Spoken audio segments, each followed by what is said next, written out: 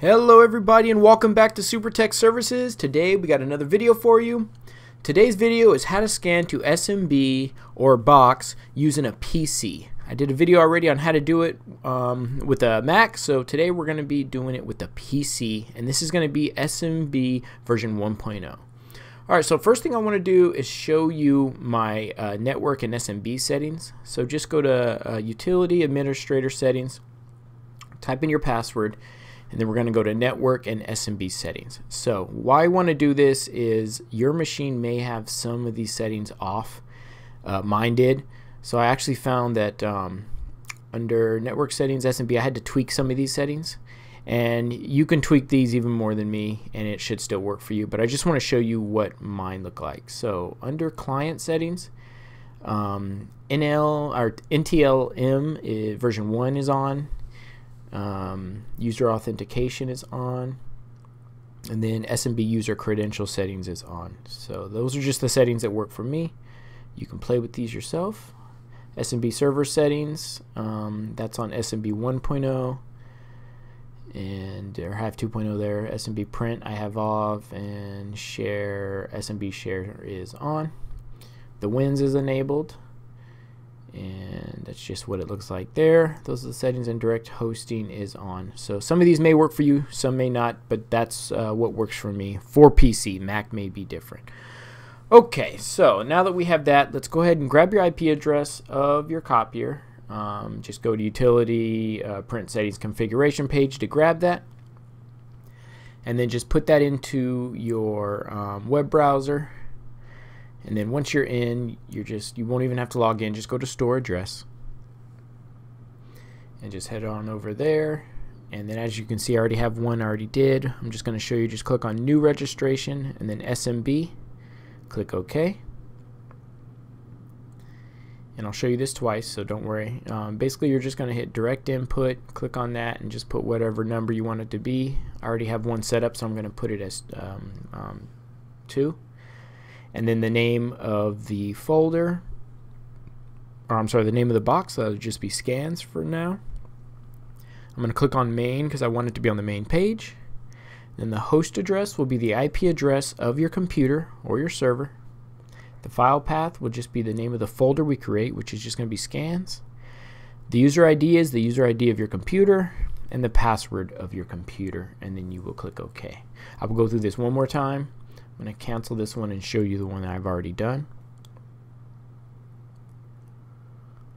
Okay, so this is the one I'm already done. I'm just going to go to Edit and show you. Once again, direct input, I just have the name Copier Scans, main page, the host address, IP address of my computer or server, scans, and then STS and password is the username and password of my machine. Now, once you have that and you're all done, you just want to create a scans folder. So let's just create one on the desktop.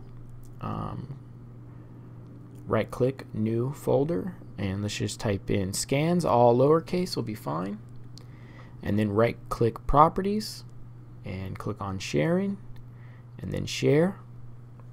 And we'll just select this for everybody. You can create a user if you want to, but we're just going to make it easy. And I'm going to click on everyone and then share it. And then click done. So this folder shared. Now click on advanced sharing, and on the top click share this folder, and under permissions just make sure it's under allow for full control and change and read. So just make sure everything's checked under allow. Hit apply and then hit OK. And then under network and sharing center at the bottom, let's go ahead and click on that. Now I'm just going to go over to private network. You really don't want this on guest or public. I know that's what it shows I'm on, but I am on a private network. And you just want to make sure turn on file printer sharing is on. And you don't really want to do it on a public network. And just make sure that these settings are on. You just want to enable file sharing for devices that use 40 or 50-bit encryption there right at the bottom. And right at the bottom, turn on password protected file sharing. So there you go. That's everything that I have set there. So I'm just going to go ahead and close that out.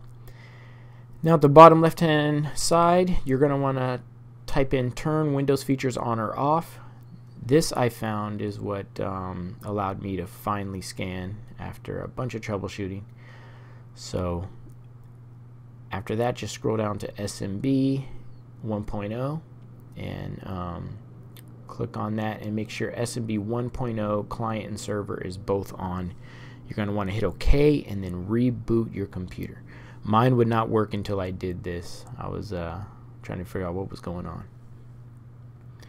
Alright, so now that the folder is complete, we can head on over to our copier and scan our document. So I'm just going to scan this little checklist here. Just throw that right in the feeder or on the glass and hit scan fax. Let me zoom in here a little bit so you can. Alright, so you'll see copier scans will be right on our main page, and you'll just hit start. And the data icon went away, which is a good sign. That means it's been sent to our computer. So now let's swing over back to the computer, and the file usually comes pretty fast. Something my network might have been a little bit slow here, but it did wind up coming through. You just got to give it a second or two, and the file will just pop up just like so. Alright, there it is. The file popped right up. You can just open it up, double click it, do with it as you wish.